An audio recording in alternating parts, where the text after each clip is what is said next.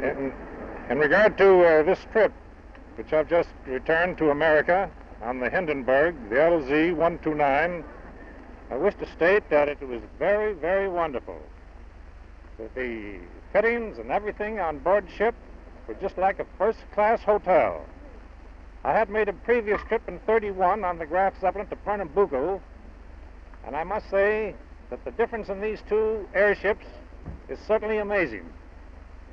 On this trip, I left Chicago on the 23rd, going to Moscow and Odessa, and returned, and I'll be back in Chicago in 16 days from the time I left there. Hey,